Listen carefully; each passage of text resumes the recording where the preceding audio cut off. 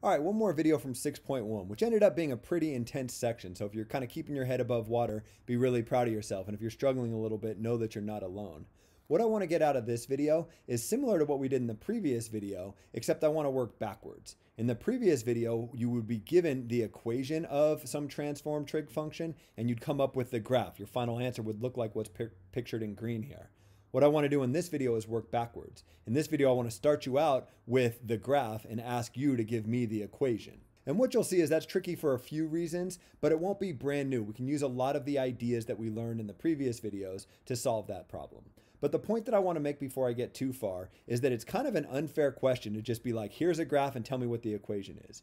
And the reason why is the fact that these repeat infinitely many times, these trig graphs, and the sine graph and the cosine graph are so similar, one's just kind of a shifted over version of the other one, makes it so lots of different equations have the exact same graph. So that leaves me, the teacher, in kind of a weird spot. I can either be like, just give me an equation that has this graph and there's infinitely many possibilities, or I can try to specify things so that we'll all get the same answer. I don't want your answer to be correct but not match my answer. I feel like that could cause some confusion. So what I'm going to do when I test you on these is ask the question like this. I'll ask you to determine the amplitude, the midline, and the period of the graph, and I'll tell you the phase shift. So in this case, maybe I'm telling you the phase shift is -3 pi. I'll specify what I want you to use as the starting point. And as long as I specify the phase shift, then our answers will be the exact same when I ask you to write the equation. So how do you do all this? Well, we're going to take a lot of the ideas from the previous video and just apply them here. And two of the ideas that I've talked about, but I don't think I've explicitly written, are these two facts. In red, what I'm saying here is the transformed graph of sine. If we're going to use the sine function to model things, we always need to start on the midline. And start is in quotation marks because these graphs never really start or end. They continue infinitely in both directions. But using the word start to correspond with the x coordinate of the phase shift, using this as kind of my starting point. If that's what we understand start to mean, then these graphs always start at the midline. And if our orientation is normal, they start out by going up. And if our orientation is opposite, if we have the negative orientation, then they start out by going down. And that's all true for the sine graphs, but the cosine graphs are really different. Transformed versions of the cosine graph don't start out at the midline. They always either start out at the top or at the bottom, the max or at the minimum. They start out at the max normally. However, if you flip the orientation, if you have the negative orientation, then it's going to start at the minimum. And I think I've talked about these two facts, but I was hesitant to write them down because this idea of the graphs starting being such a weird concept. But even though a mathematician might not really like me writing this, I think from the student's point of view, it makes a lot of sense. So hopefully you understand what I mean when I give these two statements. What we want to get out of these statements is, if we're using -3 pi as our phase shift, we're thinking about this point as the starting point. And because this point is at a maximum spot on this graph, it's not in the middle, it's not at the bottom, it's up at the top, we know that our equation for this graph is going to be in terms of cosine. And since we're starting at the top, we know it'll be the normal orientation. And that will be key to figuring out the equation, which is what we're eventually going to do for this problem. But before we get to the equation, let's tackle the problems in order. It asks us to determine the amplitude, the midline, and the period of this graph. What I think helps if you're trying to figure those out are put in the guidelines that we use to draw these graphs in the first place. The highest this graph ever gets is a height of 2 here. The lowest this graph ever gets is a height of -4. It's a little bit hard to see the midline maybe by looking at this, but the midline has to be halfway between -4 and +2. And there's a distance of 6 from -4 to +2, so half of that 6 gives me 3. What that means is the midline has to be a distance of 3 from the top or the bottom. So from -4, I can count up by 3 and get to -1 here. Or from +2, I can count down by 3. Either way, I get to -1 is the midline of this graph, which is a lot easier to see after you kind of draw it with the rest of the graph. Because my phase shift is -3 pi, I'm going to think about this vertical line at -3 pi, which you don't even have to draw if you don't want, as kind of my starting spot for one full revolution of this graph. And one full revolution of this graph, it looks like that happens by the time I get over to here. So positive pi out here will be my ending spot for one full revolution of this graph. This little blue box right here will help me in figuring out the amplitude, the midline, and the period. I think it's easiest to get the midline first. The midline, it just looks like that has a height of -1. Or if you want to be really particular, the equation of the midline is y equals -1. But I can tell you get full credit if you just write -1. This is where our midline is. From our midline, the highest the graph ever gets is 2, which is 3 units above this midline at -1. Similarly, the lowest it ever gets is -4, which is 3 units below -1. What I'm saying is that the amplitude of this graph is just 3. The period is how long it takes for this graph to repeat itself. How long in the x direction do I need to do one full revolution? Well, let's see, one full revolution happens from here to here. It happens from -3 to pi. The distance from -3 to pi is 4 pi, so my period is just 4 pi. Amplitude, midline, period, and then phase shift was given to me. I have all 4 of the new vocabulary words about this graph, and using those I can come up with the equation of the graph. What I think helps is to recognize that because we're starting at a maximum, we know that we're going to be using cosine to model this graph. So my final answer will be y equals a times the cosine of bx plus c plus d for some numbers a, b, c, and d.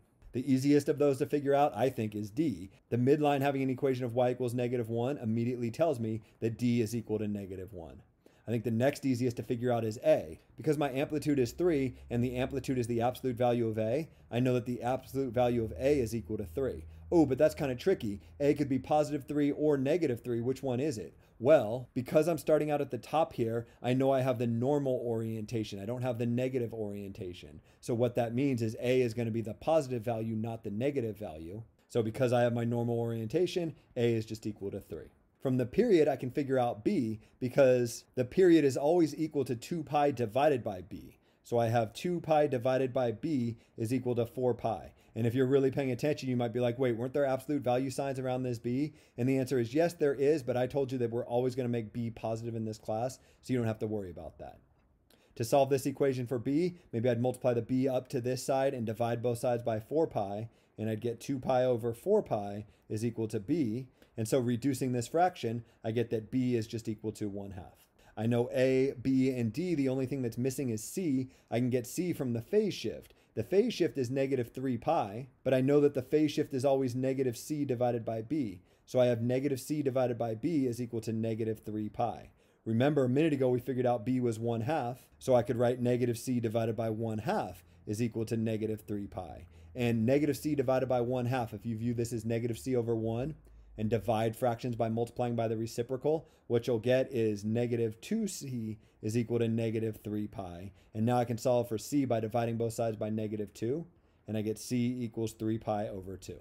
I have values for a, b, c, and d, so I have my final answer. Y equals a, which is 3, times the cosine of b, which is 1/2, times x, plus c, which is 3 pi over 2, plus d, which we figured out was -1. That's pretty intense. We probably need some more practice with that. Let's do another example. So for our next example, I actually took the exact same graph here, but suppose I told you that the phase shift was 0. Suppose I was telling you to use this as your starting point instead of using this as your starting point. If you're really observant, you might actually see this graph up here. It's just this portion of the graph that I'm looking at, but it's the exact same graph. However, we'll have a different equation for it. And the reason we'll have a different equation is because you're to assume that I'm telling you that the phase shift is 0. I'm telling you to use this as your starting point. Well, if you're given that information, how would you come up with the equation? I'd probably start the same way. I say the graph gets as low as -4 here, and it gets as high as +2 up here.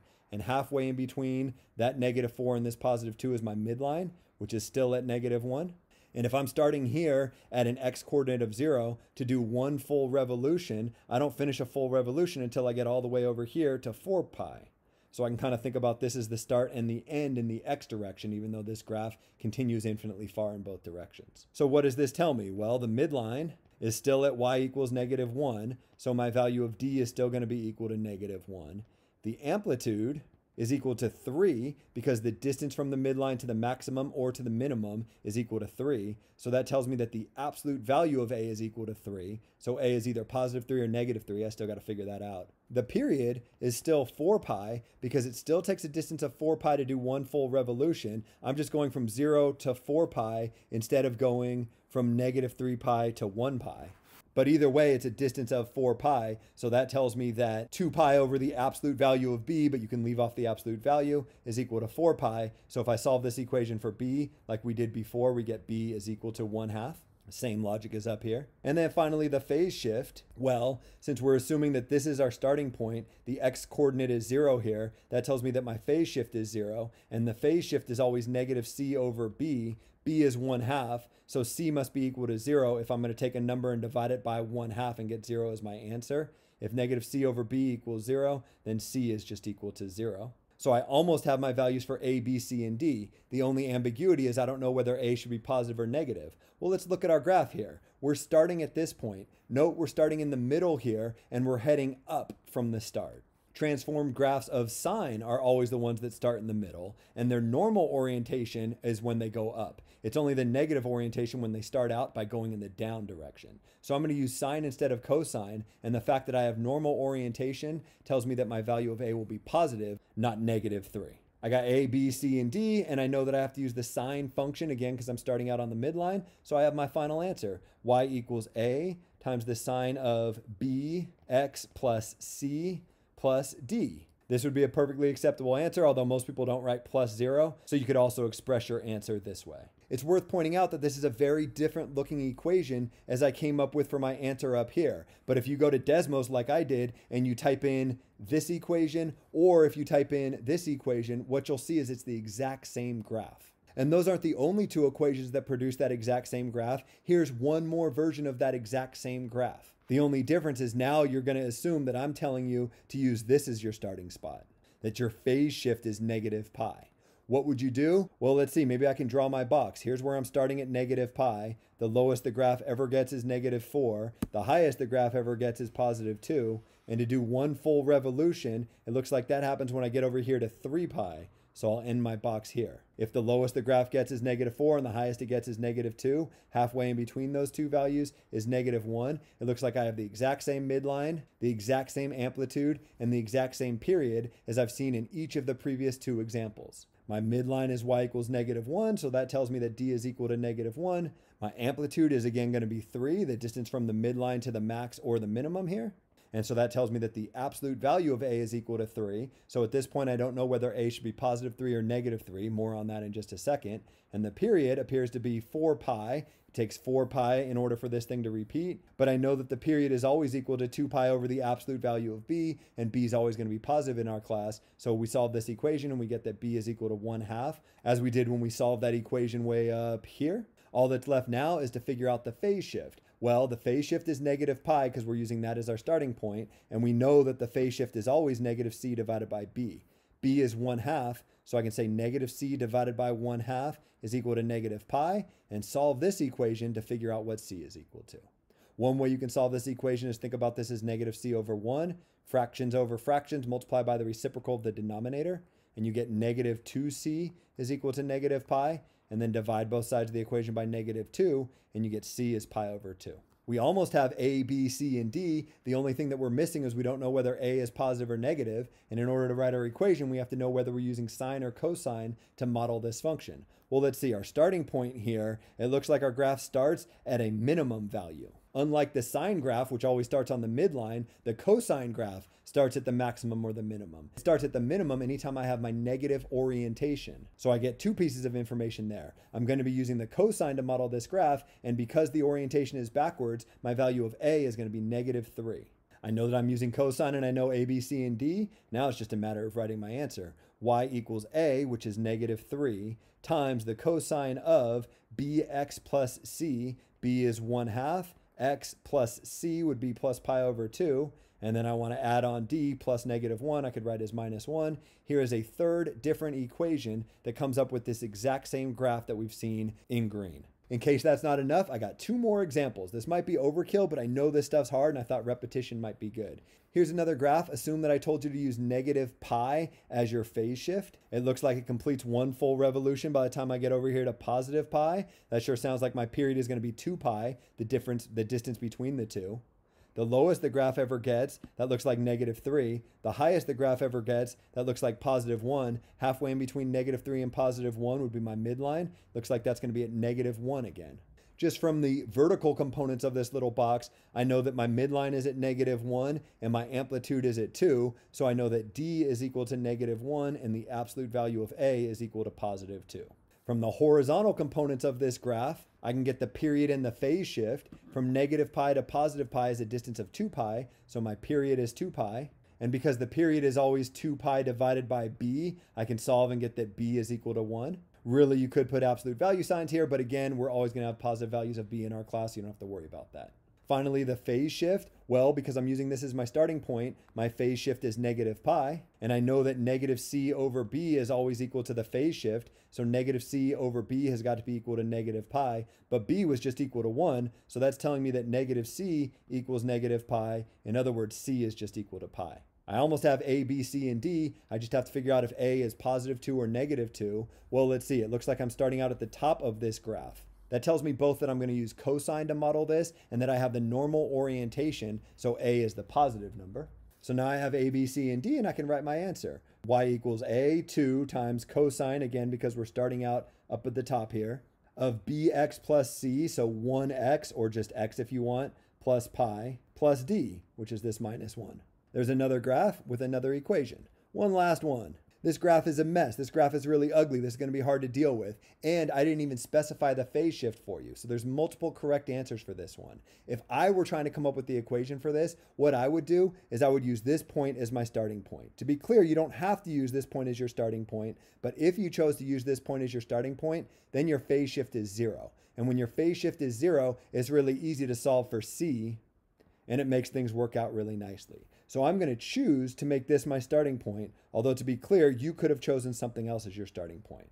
What's one full revolution from here? Well, let's see. It looks like one full revolution happens by the time I get to this point. It looks like I do one full revolution in between 0 and pi. It sounds like my period is equal to pi. The lowest this graph ever gets is at negative 1 here, and the highest this graph ever gets is at positive 5 here. Halfway in between negative 1 and positive 5 is here at positive 2. That little box was really hard to see, so I went over it in green, and maybe now it's even worse. I'm not sure, but I think I have enough information to figure out everything I need.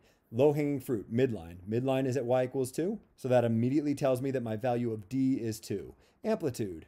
Well, the distance from 2 to the top of the graph at 5 is 3, so my amplitude is equal to 3, and therefore the absolute value of A would be equal to 3. Right now, I don't know whether it's positive 3 or negative 3. Period? Well, just by looking at my graph, it looks like it does one full revolution in between 0 and pi, so the period of this is pi. And I know that 2 pi over b is always equal to the period, pi in this case, so if I solve this equation for b, I get that b is equal to 2.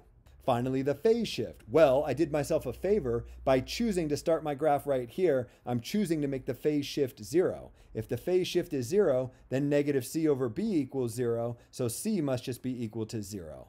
I almost have A, B, C, and D. I just need to figure out whether A is positive 3 or negative 3. And then if I know whether I should use sine or cosine to model this, I can be done. Well, let's look at our starting point. It looks like we start out on the midline, and we start out by going down. You're probably sick of me referring to this, but remember that it's the sine graph that always starts on the midline, and the normal orientation starts by going up. It's the negative orientation that starts going down. So we're going to be using sine and the negative orientation. Negative orientation tells me that A equals negative 3, and since I know I'm using sine, I can write my equation as y equals negative 3, my value of A, times the sine of bx plus c, so 2x plus 0, or just 2x, plus d, which is equal to 2. Here's one of the many equations that would result in this graph that you see in red. And maybe finally I can call this video and this section good.